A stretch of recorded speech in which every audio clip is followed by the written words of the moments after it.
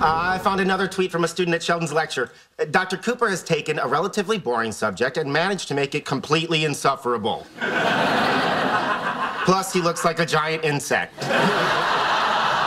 Listen to this one. Does Einstein's theory explain why time flies when you're having fun, but when you're listening to Dr. Cooper, it falls out of the sky dead?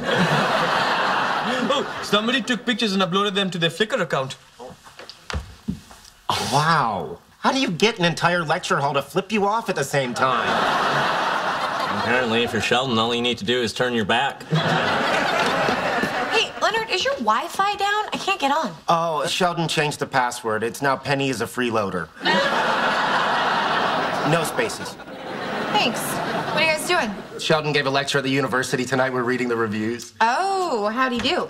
Well, picture the Hindenburg meets Chernobyl meets 3 Mile Island meets Tron 2. That bad, huh? Read this woman's tweet. Listening to Dr. Cooper has made me want to start cutting myself again. Well, good evening, Leonard, Howard, Raj, freeloader. So, how'd the lecture go? In a word, triumphant. Really? Triumphant? Oh, yes, you should have seen those young people. They're thirsty for knowledge, drinking in my wisdom. I may have changed a few lives today. Oh, please let me tell him. I don't know. I kind of promised Howard.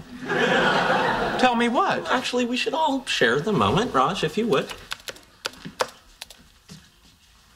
Oh, tweets about my lecture.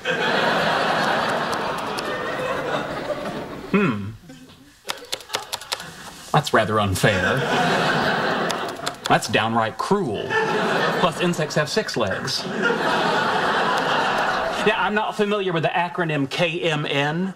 From the context, we think it means kill me now. Well, suppose everyone's entitled to their own opinion. I think I'll turn in. I don't want to teach those poopy heads anyway. FYI, I think that's what Darth Vader said just before he started building the Death Star.